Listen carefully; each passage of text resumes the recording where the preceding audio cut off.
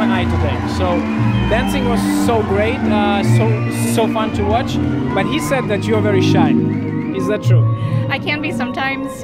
Working on it, definitely. Both him and my other main coach, they've been trying to bring me out a little bit more on the floor. You mentioned that you started to dance in college. So tell me more.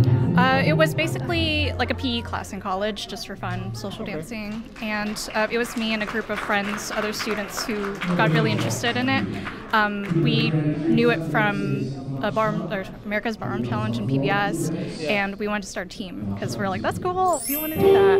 And so at San Jose State, just down the street from here, we started a team maybe about 8 years ago, 8 years ago. Yeah. So you're dancing right now for 8 years? A little bit more. I mean, starting off as a social dancer. Nice. How many years are you doing together now?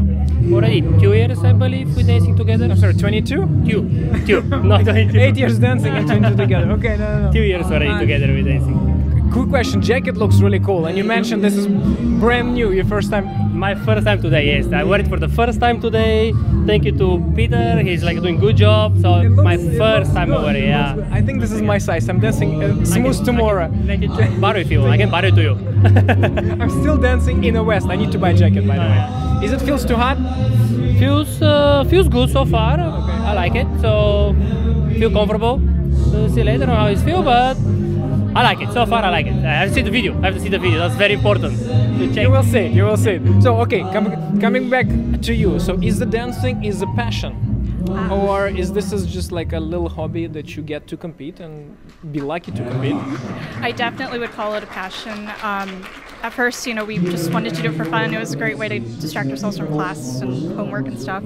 But even after finishing school and life situations change, I always try to make it part of my life. I work for a dressmaker now. This is actually... Oh, you do? Yeah. This is from, designed by Redeem. It's a local dressmaker in Santa Clara, Redeem Lanik.